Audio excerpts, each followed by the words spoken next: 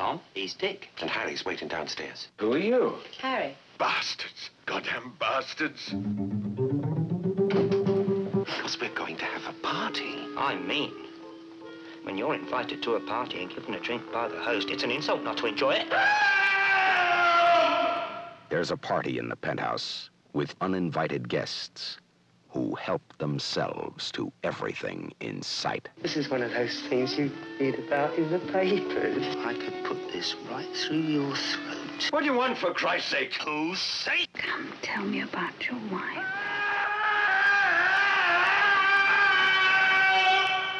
If what happens in the penthouse happened to you, you wouldn't want to talk about it either. I can see right up your nose. It's not very civilized. Not very hygienic.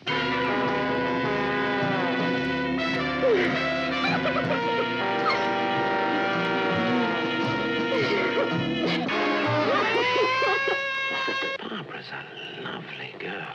Lovely girl. Lovely girl. She's very warm.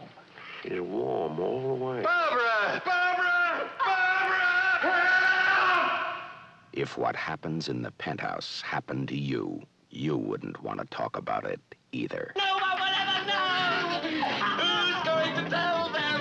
No one will know half of what went on! Another quarter! And if the quarter they do know, they'll forget half! The fractional fragment that remains, and all anyone will remember is a few statistics! For the quarter they remember, they'll ignore half! A few vital statistics! A few mortal statistics! Of what really happened to a certain person. In a certain room, at a certain time! Who will remember the many million moments? A private humiliation! And degradation. Who will recall? Who? Who? Who?